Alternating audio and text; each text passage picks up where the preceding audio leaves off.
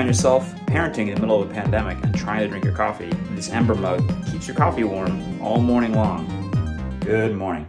It's the first full day of AAS 237. We have 2 young kids, and so I'm spending the morning watching the boys. Then I'll swap for a few hours and get to attend the conference, then back to watching the boys. This is how work goes during a pandemic. There's a few sessions I'm really looking forward to. I'm giving a iPoster Plus talk thing this afternoon, which should be interesting. Today is all about figuring out how this meeting is going to go. What are the iPosters going to be like? Are people going to show up to the gather town that we left open after Hack Day? Will I be able to trade on and off successfully and do childcare and conference? We shall see. Come with me and let's see how it goes. Now I need to find where I put my coffee.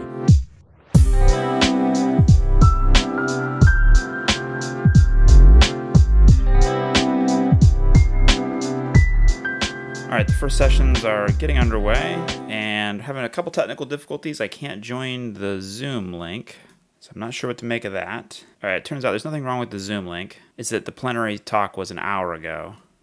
I think my brain needs to be rebooted.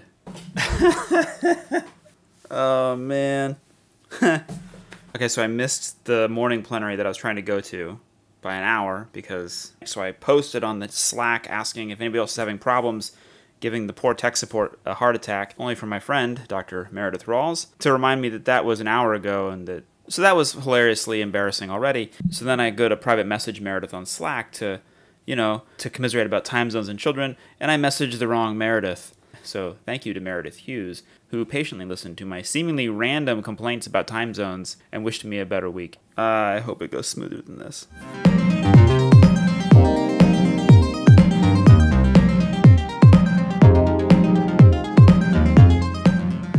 Okay, I managed to join some talks.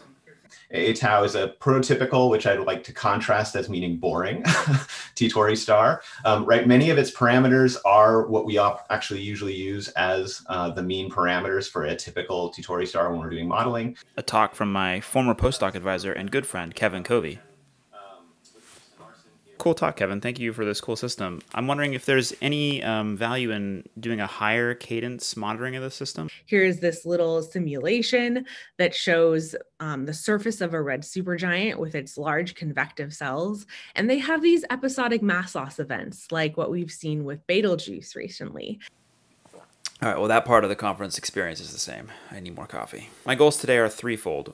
One, I have to give a poster talk. I have double-checked the time to make sure that I get it right. Number 2 is to try to figure out all the bits and pieces of the meeting, how to join the talks, how to meet the exhibitors and go to the various booths, to just figure all that out. I'm not going to try to get all the booths in today. I think tomorrow's going to be a better day to try to catch all the exhibitors. And then my third goal today, my goal every day, is to chat with some people. I've been at the conference for an hour now, and I haven't talked to anybody yet. There hasn't been a way to organically bump into people yet, so I'm going to need to seek them out. How do we make that networking and that interaction happen?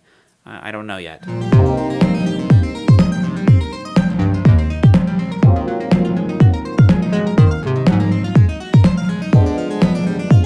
Okay, Gathertown just had its first major win for me. I ran into somebody who I didn't know, and I talked to them for just a minute, and it was really nice. More of that, please.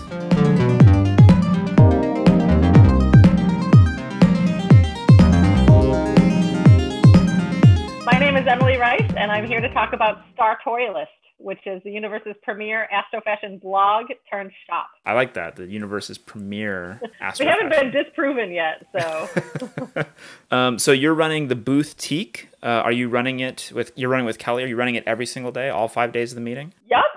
We started yesterday in Washington, D.C. in 2014. So 7 years ago, we really officially launched the blog. A couple of years after that, we presented it as a poster at the AAS and the education and public outreach sessions. Number one question we got asked was, where do I buy stuff? Right.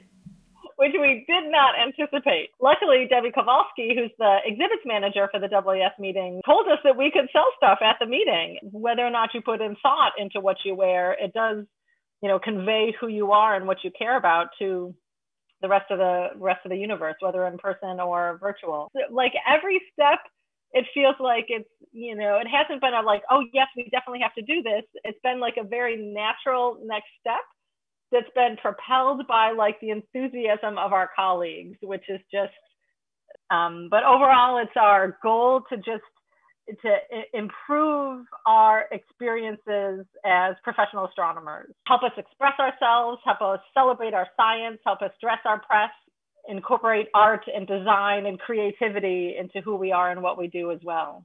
I think that's a really unique and like important thing about Startorialist, right? Like I've been to a few other conventions and conferences where like selling things is a big component of what the exhibitor hall is about, and what really, you know, like a comic book convention, like it really is like sales driven. But this is a piece of that happening inside of a professional science conference. And that's why I think it's so special that it's run by scientists, that you are, you know, I would say a scientist first, just because I'm assuming that pays you more than the Startorialist booth is paying you. One of the things that I really love about Startorialist and .astro and the Hack Day, and I always appreciate that attitude of like let us build our community together. Like that is not just a community that you join and you just like are a passive part of, but like it only becomes good if we contribute and build things ourselves. And like that maker DIY mentality that we can build the community we want. I find that empowering and encouraging. Absolutely. It's a really nice, I think the AstroPi calls it a do-ocracy. Yeah. It's like, okay, you know, whoever does it first kind of wins. Astronomy on Tap is very similar. Like Astronomy on Tap and Startorialist for me kind of developed along the same time and along the same lines, weirdly enough. For people that don't know, I'm also the headquarters of Astronomy on Tap. Right, that's right. I think Astronomy on Tap started first, and Startorialist started as a little bit of DJ Carly Sagan's closet or stylist. So 2 more things that I want to make sure to get on this video. You have webinar booth events going on. We're on Zoom, we're on GatherTown, we're on the vFairs platform for the for the conference, and we have 2 webinars coming up. One on Wednesday is kind of an intro to astro fashion. I've done that at a couple conferences before, but for the first time, I'm really excited about this. We're going to try a virtual fashion show on Friday. 1:30 on Friday, East Coast time. Fashion show on the Startorialist Zoom. And then the second thing is, and you just mentioned it, which I'm super excited about, is that Startorialist set up a GatherTown, which again, going to that do-ocracy, do it yourself, just make it and they will come. It's a really fun place to just, if you're at the conference, to run into a couple people. Emily has been there wandering around. I've run into you already there. I think I might be there right now. And I want to say thanks to Laura Mayorga for setting all this GatherTown up for me. Thank you, Emily. Good luck with the boutique, and I look forward to the fashion show. Thank you.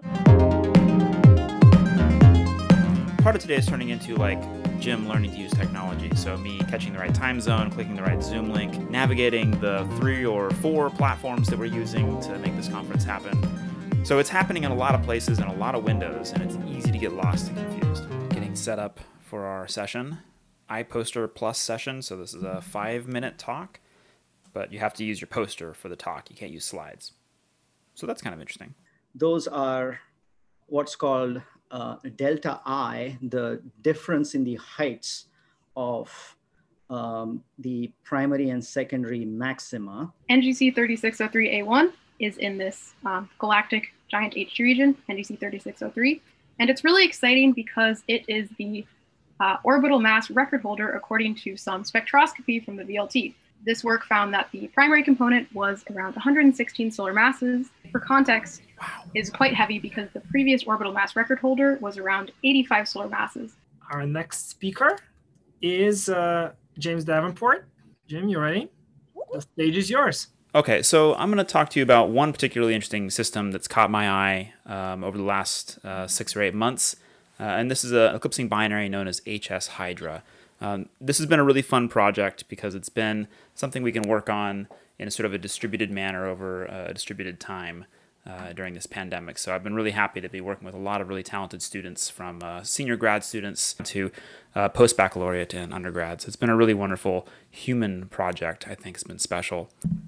All right, well, that 5-minute talk went just fine. This is now the 3rd or 4th time I've given essentially this talk, so it's pretty smooth now. My review of the iPoster platform is not exceptionally high. My biggest problem is that the templates that they provide really encode sort of bad design practices, which make posters hard to engage with. I think a lot of this could be fixed with improved templates. Moving forward, my other thought with the iPosters is that next year, when we're hopefully back in person, I would love to see AAS explore other options for this product, for this kind of experience.